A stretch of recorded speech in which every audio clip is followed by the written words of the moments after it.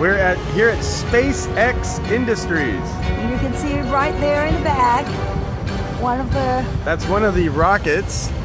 And coming along here, however, you will see right up there, that rocket is one of the first SpaceX rockets, the first rockets ever in humanity, to fly itself back down from space.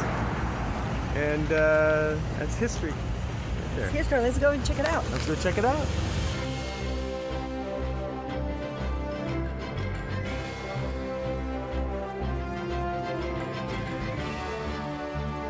So what's actually really amazing, this is a first stage rocket, and this is mainly really a rocket that has fuel in it. It's just basically a container that's got a fuel, it's full of fuel and the engine. And it landed back to Earth by itself after shooting up, detaching, and then flying back down. And where are we? Where is this location? So we're here in Hawthorne, California. Just right next to Los Angeles. Right next to Los Angeles. And there it is. Wow.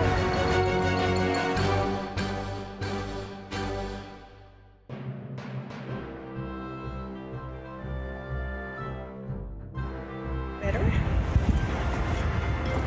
So a lot of people are coming.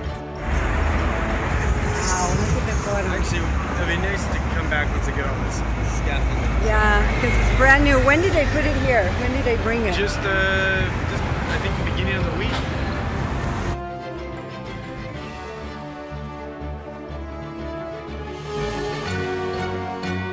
Oh my God, you guys work there? I work here, yeah. Right on. When did they When did install they it? bring this? They propped this up last weekend. Really? Yeah. That is very cool. Sorry, I'm making a video for my family. This is so cool. I love it. That is.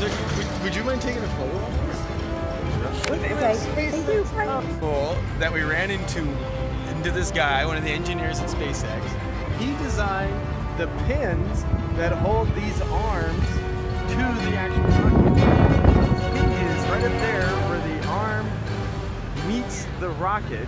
We just met the engineer who designed those, and it's a engineering triumph because in the early testing they would have problems with the rocket landing. It couldn't hold its own weight, and that was more than likely a primary reason why now it can land itself. Excuse me. Okay. SpaceX.